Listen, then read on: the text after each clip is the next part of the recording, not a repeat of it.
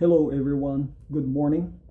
I welcome you to our morning devotional here at Manila Baptist Church, trusting God of His goodness, His mercy, and His grace that we are experiencing from day to day.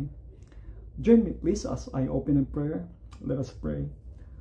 Loving and gracious Father, we thank you for this wonderful morning that once again we can come and have our morning devotional. May the purpose of this, Lord God, will touch and encourage our hearts to continue on with your word and responding to that, Lord God, because you are our faithful God and you are true to your word. May our hearts, Lord God, be blessed at this time. In Jesus' name I pray. Amen.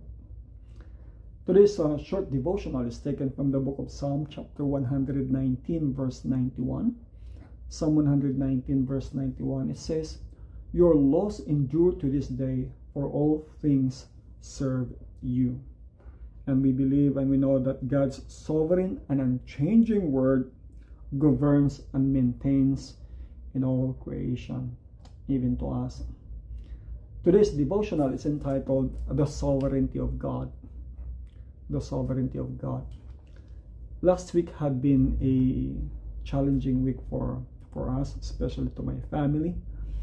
That was Monday when we received the news that my father-in-law got a stroke and he has to be rushed to the hospital.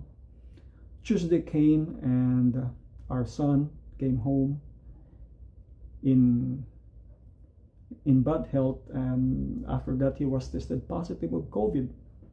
Wednesday came, I received a news that a mother of our church member passed away that morning. The following day, Thursday, again I received a phone call telling me that one of our members at Manila Baptist Church went home to be with the Lord. And so much stressful events that had happened to us.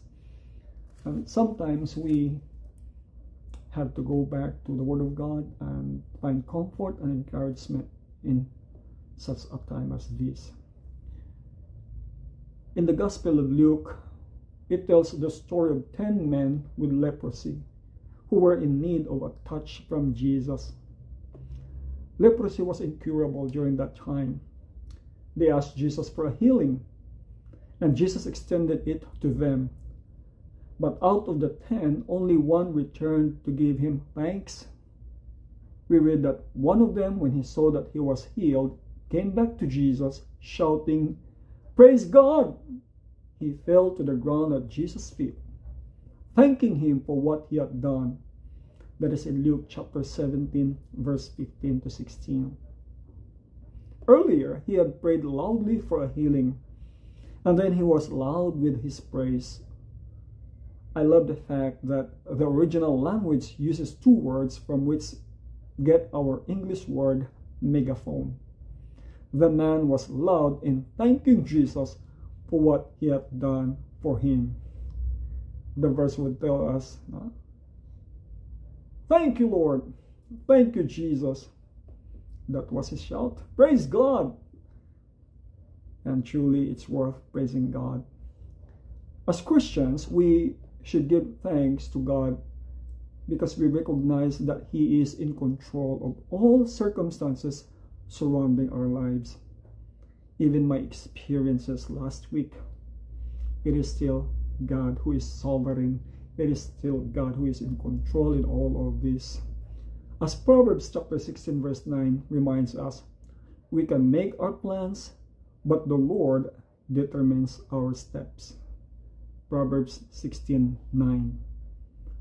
God is sovereign, which means that God is able to do what He pleases with whomever He chooses, whenever He wishes.